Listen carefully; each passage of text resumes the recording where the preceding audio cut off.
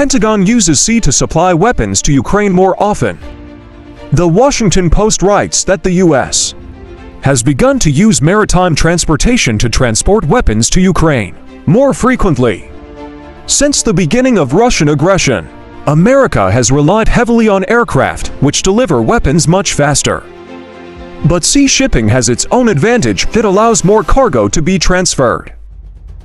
The Defense Department, for example, began sending some items by sea in the weeks after the invasion, but has expanded efforts significantly this spring as the United States began shipping howitzer artillery and other heavy weapons to Ukraine. Of course, U.S.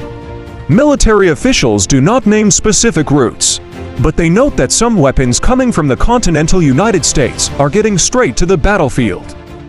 While planes can reach Europe much faster, ships can carry huge amounts of cargo, which could allow Ukraine to build a larger arsenal for future military campaigns.